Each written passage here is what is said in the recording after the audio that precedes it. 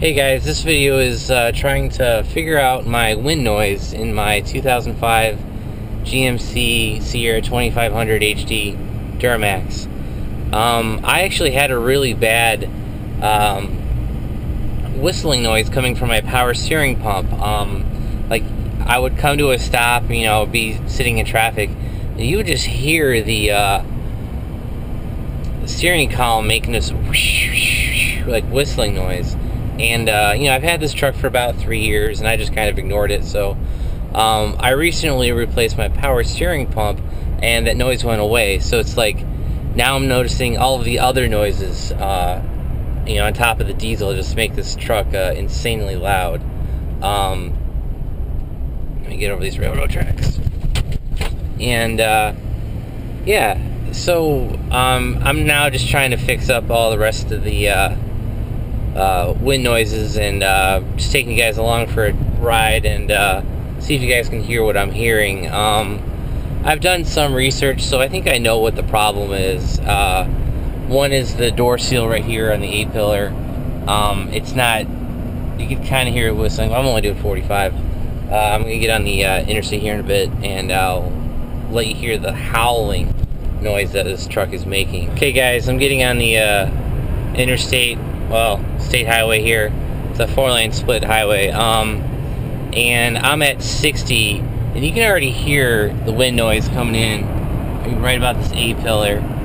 I just kind of want to demonstrate how bad it gets. You know, I'll be honest, I'm kind of lazy, so I've just been turning the radio up for the last couple of years, but, you know, now that I've isolated, you know, I've fixed that whistling power steering coming through the cab, I kind of want to get the rest of this wind noise issues, try to reduce it at least. I ended up taking this truck on a 8-hour ride up to Ohio to see some family, and man, that sucked. Just the noise just would not go away. And I had passengers with me, so I couldn't, you know, just crank up the radio and ignore it like mostly. So anyway, so try it like 75 and see what you guys hear.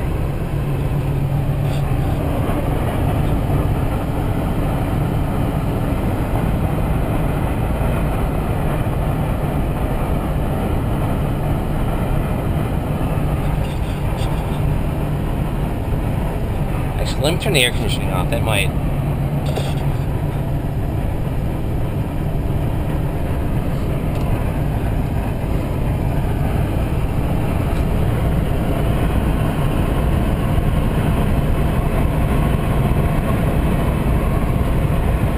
Yeah, you can definitely hear that coming around the A-pillar. Let me slow back down. But yeah, so I've been reading a lot on the different truck forums, and not really one simple fix on this thing.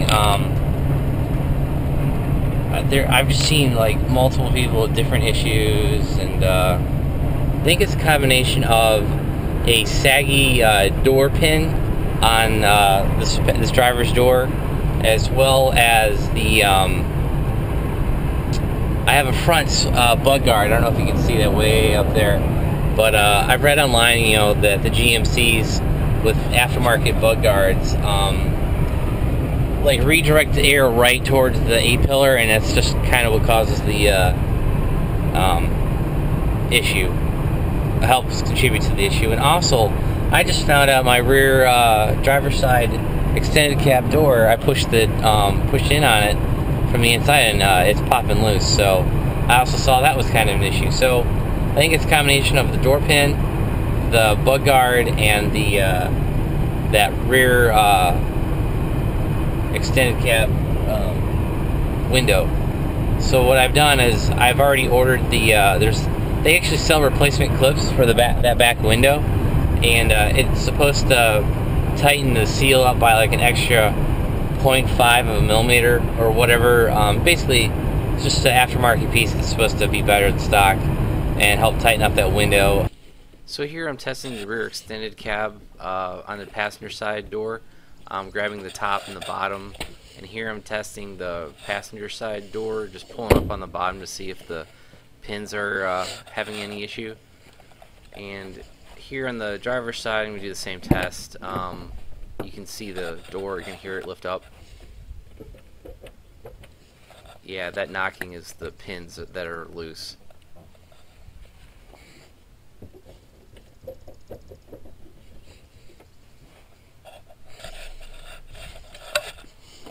Here's testing the extended cab on the driver's side. Didn't really have any issues with this.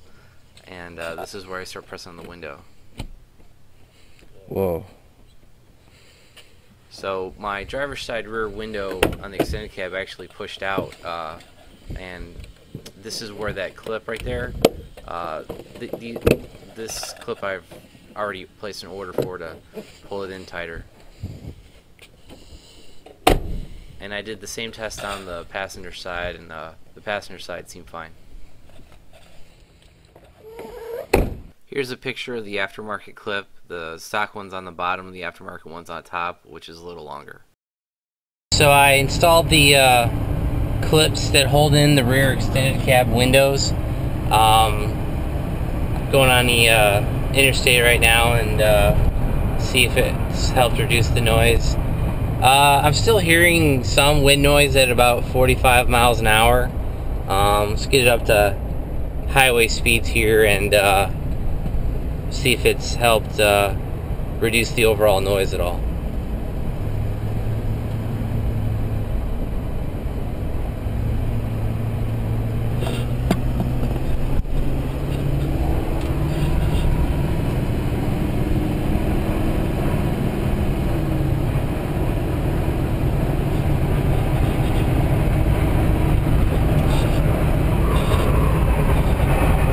Here's 75, yeah, it's still audible, right in this A-pillar. I think it's a little bit quieter than it was in the past. Let's go a little bit faster.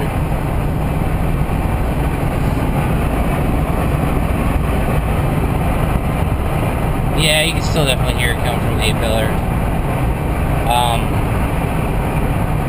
But yeah, I would say it's reduced it a little bit. I mean, for 30 bucks on eBay, it wasn't too bad of a mod to help reduce some of the noise. I've installed the aftermarket door pins in these pictures, and the install went fairly well. You know, you just had to cut the one off and install the other three, like I mentioned, and they are good to go. Alright guys, I've finished putting the door pins on the truck, and I also removed the front bug guard, and it is way quieter in here. There's still a little bit of wind noise, but I think it's just partially the way the wind is blowing, as well as just the design of the truck. But if you could have been in this car, you know, before I started any of these fixes, it was way, way, way louder.